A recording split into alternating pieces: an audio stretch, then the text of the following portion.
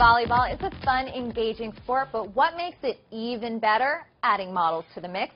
Marissa Hill and Viiperi join us in the Fox Farm One studio to discuss the annual LeSutra Model Volleyball Tournament. Welcome, guys.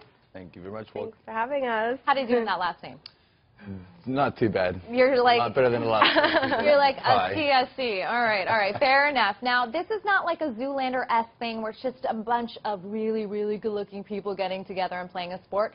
This is for charity, so tell us a little bit about it. Well, yeah, our Foundation is part of it, so they raise money to help kids, where it is for studies, anti-bullying, or anything else you want to add? Yeah, I actually won last year. I was on Wilhelmina's team, and it was an amazing experience. We got to actually go to Haiti, and we worked with the Brewer Foundation and partnered with the Starkey Foundation, gave kids hearing aids.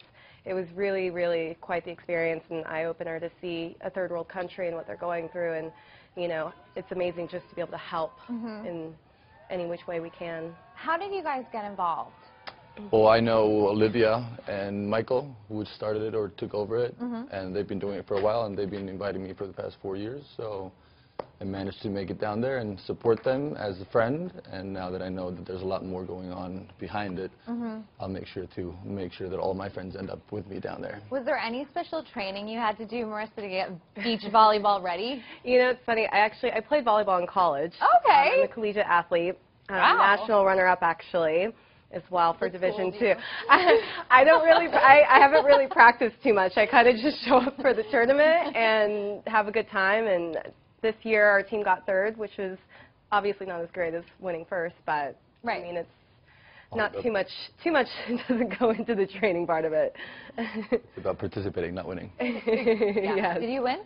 I didn't play. I just went for support. Okay, got it. Fair enough. Support. Fair enough. Model support, but you have to have an agency down there to play. So. Got it. So being that your face is your money maker and beach volleyball can get really intense and balls can get spiked in every which way, is there any ground rules that are different for, let's say, model volleyball versus just civilian volleyball? When it's co-ed and you've got guys, I mean, they're kind of all over the place. Yeah. And this year, one girl actually got an elbow in her eye.